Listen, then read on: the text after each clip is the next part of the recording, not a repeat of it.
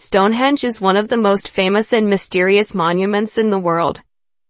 It is a prehistoric stone circle located in the Salisbury Plain of England, about 13 kilometers, 8 miles, north of the city of Salisbury.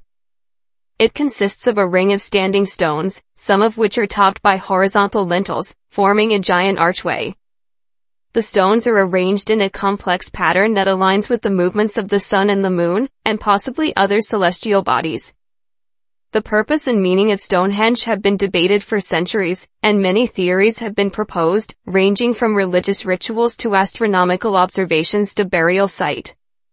However, no definitive answer has been found, and Stonehenge remains a mystery and a source of fascination for millions of visitors every year. History. The construction of Stonehenge spans several millennia, from the Neolithic period to the Bronze Age. The earliest evidence of human activity at the site dates back to around 800 BC, when Mesolithic hunter-gatherers may have erected wooden posts in the area. The first stone structures were built around 300 BC, when a circular ditch and bank, known as the henge, were dug around the site. Inside the henge, 56 pits, called aubrey holes, were dug, possibly to hold wooden or stone posts. Around 2500 BC, the first phase of the stone circle was erected, using large sarsen stones, which are a type of sandstone found in the region. These stones were transported from about 30 kilometers, 19 miles, away, using sledges, rollers, and ropes. The sarsen stones were shaped and fitted with mortise and tenon joints, and some of them were carved with symbols and patterns. The sarsen circle was surrounded by a ring of smaller bluestones, which are a type of volcanic rock that came from the Preseli Hills in Wales, about 240 kilometers, 150 miles, away. The bluestones were also shaped and arranged in various patterns, such as a horseshoe, a double arc, and a Z-shape. The transportation and placement of the bluestones is one of the most puzzling aspects of Stonehenge, as it would have required a tremendous amount of human labor and coordination, as well as sophisticated engineering and navigation skills. Around 2000 BC, the second phase of the stone circle was completed, with the addition of more sarsen stones and bluestones, forming the iconic trilithon structure, which consists of two upright stones supporting a horizontal lintel. The trilithons were arranged in a horseshoe shape, with the largest and tallest one, known as the Great Trilithon, facing the northeast entrance of the henge. The bluestones were also rearranged in a circle and an oval, and some of them were removed or broken. Around 1500 BC, the final phase of the stone circle was completed, with the addition of more bluestones, forming a circle within the sarsen circle and a horseshoe within the trilithon horseshoe. The bluestones were also aligned with the solstices and the equinoxes, marking the seasonal changes of the year. The construction of Stonehenge ended around 1100 BC, and the site was gradually abandoned and fell into decay. The stones were damaged by weathering, vandalism, and theft, and some of them were reused for other purposes, such as building materials and road construction. The site was also looted and excavated by various people, such as antiquarians, archaeologists, and treasure hunters, who disturbed the original layout and context of the stones. Culture. The culture and society of the people who built and used Stonehenge are still largely unknown, as they left no written records and few material traces. However, based on archaeological and historical evidence, some hypotheses can be made about their beliefs, practices, and lifestyles.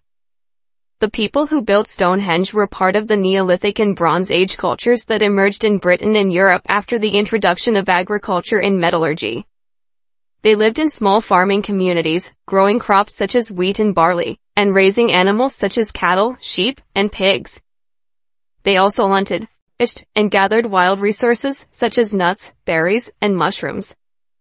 They made pottery, textiles, and tools from stone, bone, wood, and metal. They traded with other groups, exchanging goods and ideas, and traveled long distances, following the routes of rivers and coasts. They also had a complex social and political organization, with leaders, warriors, priests, and artisans. They buried their dead in collective tombs, called long barrows, or in individual graves, sometimes with grave goods, such as weapons, jewelry, and pottery. They also erected various monuments, such as standing stones, earthworks, and stone circles, which may have served as markers of territory, places of worship, or astronomical observatories. The people who used Stonehenge may have had a variety of religious and spiritual beliefs, which may have changed over time and differed among groups. Some of their beliefs may have been influenced by the older Mesolithic culture, which may have had a shamanic and animistic worldview, seeing spirits and forces in nature and animals. Some of their beliefs may have also been influenced by the newer Beaker culture, which may have had a more hierarchical and warrior-oriented worldview, worshipping gods and ancestors and emphasizing status and power. Some of the possible beliefs and practices that may have been associated with Stonehenge are: worship of the sun and the moon as the main sources of light, heat, and life, and as the rulers of the day and the night, and the seasons. The alignment of the stones with the solstices and the equinoxes may have been a way of honoring and celebrating these celestial bodies, and of synchronizing human activities with the natural cycles. Worship of the earth and the land as the provider of food, water, and shelter, and as the mother of all living things.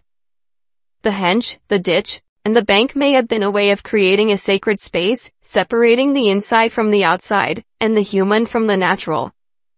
The stones may have also represented the ancestors, the spirits, or the gods, who were believed to dwell in the earth or to emerge from it. Worship of the ancestors and the dead, as the sources of wisdom, guidance, and protection, and as the links between the past, the present, and the future. The Aubrey holes, the long barrows, and the graves may have been a way of storing and honoring the remains of the deceased, and of communicating and making offerings to them.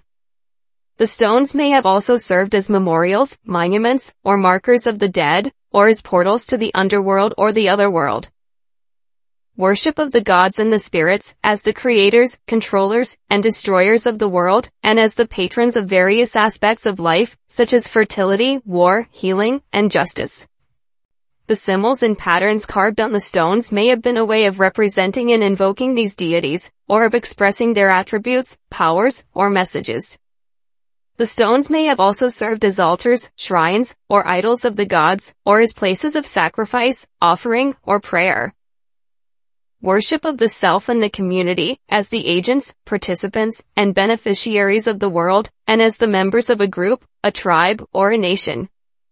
The construction and use of Stonehenge may have been a way of demonstrating and enhancing the skills, knowledge, and prestige of the builders and the users, and of creating and maintaining social bonds, identities, and hierarchies.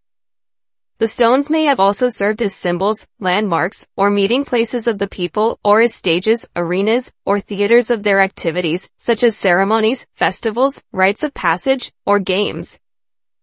Conclusion. Stonehenge is a remarkable and mysterious monument that reflects the culture and history of the people who built and used it. It is a testament to their ingenuity, creativity, and diversity, as well as to their curiosity, spirituality, and ambition. It is also a witness to their interactions, conflicts, and changes, as well as to their continuity, legacy, and influence. It is a monument that invites questions, inspires wonder, and challenges understanding.